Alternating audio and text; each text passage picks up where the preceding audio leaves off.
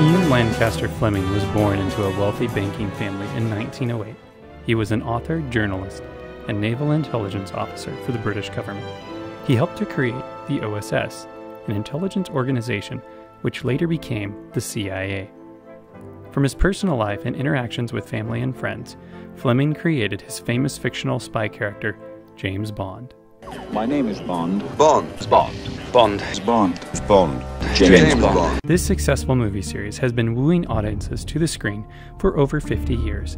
Excitement runs high in Bond films featuring fast cars, attractive women, chases, insidious villains, and plots that keep you on the edge of your seat. No, Mr. Bond, I expect you to die. We may enjoy viewing the danger and excitement, but the judgment center of our brain never stops to ask if what we are viewing is right. Would this be a character that we classify as a good role model? Even actor Daniel Craig, who has played the role 4 times, told Time magazine that Bond was not a role model for men. Let's take a look at many of the elements of the James Bond movies and see just what this series promotes. Bond was married once for a day. He lost his wife Tracy. But from early on in the series, we find that Bond has an infatuation with women of all kinds, even those that are villainous. He found love once, but the only woman he ever loved was killed. Bitter, he falls into the arms of other women looking for love. Many are married, so Bond commits adultery. Perhaps this is a reflection of Fleming's own life, as he was married, divorced, and had several affairs. This is a clear contradiction to the Bible, which says, "You shall not commit adultery." The Bible views adultery in a very serious light, because it is how the Lord describes what his own people Israel did in their relationship with him. In the book of Hosea, the Lord tells his prophet to marry an unfaithful woman as a living example of what Israel has done to God. But an even greater principle is at stake, as taught by Jesus. You have heard that it was said to those of old, "You shall not commit adultery." But I say to you that whoever looks at a woman to lust for her has already committed adultery with her in his heart. As we watch these films, countless men and women are being tempted to covet momentary relationships with people on screen, damaging the mental and physical relationship they have with their spouse. James Bond is a heavy drinker, as was his creator. The heavy product placement deals makes this obvious. Heineken inked a deal for $45 million to make sure their brand has been featured in the latest films. Yet what may not be evident is the actual alcohol consumption. According to an article published in the British Medical Journal, after exclusion of days when Bond was unable to drink, his weekly alcohol consumption was 92 units a week, over 4 times the recommended amount. They also said that James Bond's level of alcohol intake puts him at a high risk of multiple alcohol-related diseases and an early death. While this behavior poses a risk to a fictional character, the truth is it poses an even greater risk to those who are watching and glamorizing it. It gives the impression that no matter how much you drink, there are no side effects. The message being sent to countless lives is that you can perform all aspects of life at peak level, regardless of how much alcohol you consume. James Bond's famous phrase, "shaken, not stirred," describes how he likes his vodka martini. Vodka is a Russian word that means little water. One of the primary ingredients in a martini is vermouth. It comes from the French word vermouth, which comes from the German word vermut, meaning wormwood. In Revelation 8:11, wormwood is used to represent how the truth of God's word has been corrupted in history. Is it a coincidence that alcohol is also referred to as spirits? Spirits are also volatile liquids that are liable to change rapidly and unpredictably, especially for the worse. So what kind of spirit is being manifested in Bond's behavior? Is it one of holiness, or a spirit of bitterness and grief that makes him change for the worse? Almost every Bond film finds the international spy in a casino. While he doesn't always gamble, there are times the stakes are high, like in Casino Royale. Casino Royale can be translated to Royal House.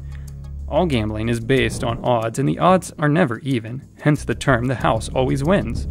The large casinos in Las Vegas are not being built because they are going broke, but rather those who visit them. While Bond always seems to win, the truth is most do not. The system of chance is one that subtly plants a seed indicating there is no design or plan. You simply do the best with the hand you are dealt. There are no such concepts in the Bible, aside from the waste of money. Our lives are not random occurrences swayed by chance encounters here and there. We are created beings. God has a plan for our lives, and though our human family fell into the trap of sin long ago, God does not risk our lives, but rather His. The Bible says in Jeremiah 29:11, "For I know the thoughts that I think toward you, says the Lord, thoughts of peace and not of evil, to give you a future and a hope." Your best odds may be red or black on the roulette table of a casino, but God has a royal house called a sanctuary in heaven. In the most holy place, He pleads His red blood because of the black sin in our lives. Scripture offers us the best assurance. If we confess our sins, He is faithful and just to forgive us our sins and to cleanse us from all unrighteousness. In that deal, you can't lose. While the government may issue a license to kill, God does not. The last 2 men to play Bond have racked up a body count as many as all that came before them. The Bible declares, "You shall not murder." There's no sugarcoating the scenario. As exciting as Bond may appear, he's a professional assassin. I have a question. Well, what's that? Why, given every other possible option, does a man choose the life of a paid assassin? Well, it was that or the priesthood. Put yourself in those shoes. Kill or be killed? It's not a position many would want to be placed in, especially frequently. Could you pull the trigger? It changes people. War veterans are a powerful example of this. Some are haunted the rest of their lives. The glamour of the role on screen quickly fades when reality sets in and you realize what it would be like to be in that situation. Sure, it might be a bad guy he's going after, but God has not called us to be the judge. That's His job. The Bible is clear, beloved, do not avenge yourselves, but rather give place to wrath. For it is written, "Vengeance is mine, I will repay," says the Lord. Jesus taught us to not even be angry with our brother.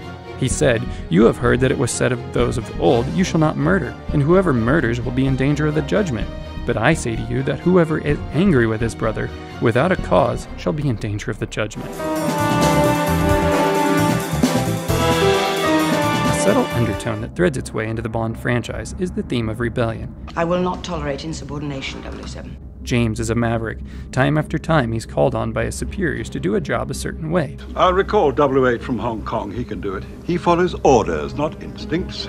But as the story progresses, Bond takes a gamble and does things his way. You shot him at point blank and threw him off a roof. I'd hardly call that showing restraint. Most of the time, this works out in his favor. While it appears to keep him alive, it doesn't give him the highest ranking. His 007 designation places him on a scale of agents. The higher the number, the better you are. In the Bible, the number 7 is symbolic of completeness, or perfection, yet James Bond typifies a rebellious character to authority. You kidnapping me? That would be one way of looking at it. Something more in line with God's enemies than His followers. The Bible says for rebellion is as the sin of witchcraft, and stubbornness as iniquity and idolatry. Again, we have to ask ourselves, is this the type of behavior and character we really want to take on and portray to the world around us? If we take this story and look at it from the perspective of the writer, many things become clearer. Ian Fleming stated that Bond was Manichaean. Manichaeism is a mixture of Christianity, Gnosticism, and paganism, based on the conflict of light and darkness. Living in the shadow of his brother and deceased father, Fleming never quite measured up to the family name.